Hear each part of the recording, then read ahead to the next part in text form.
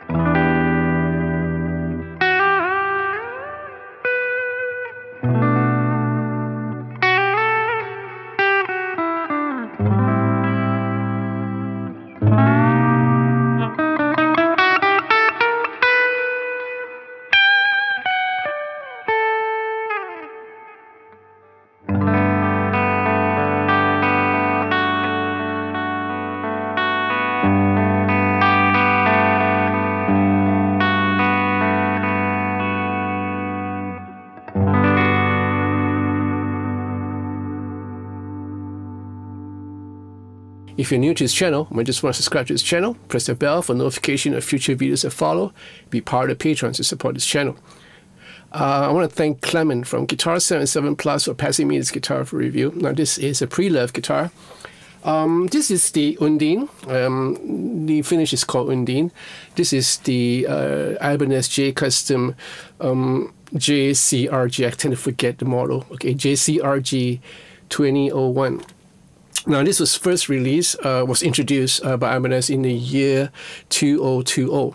And the guitars are actually, well, according to the sources, these are manufactured by Sugi.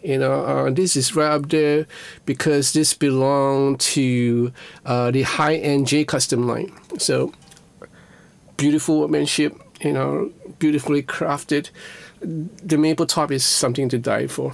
So basically you have a very nice 5-piece maple and purple wood combination of a neck.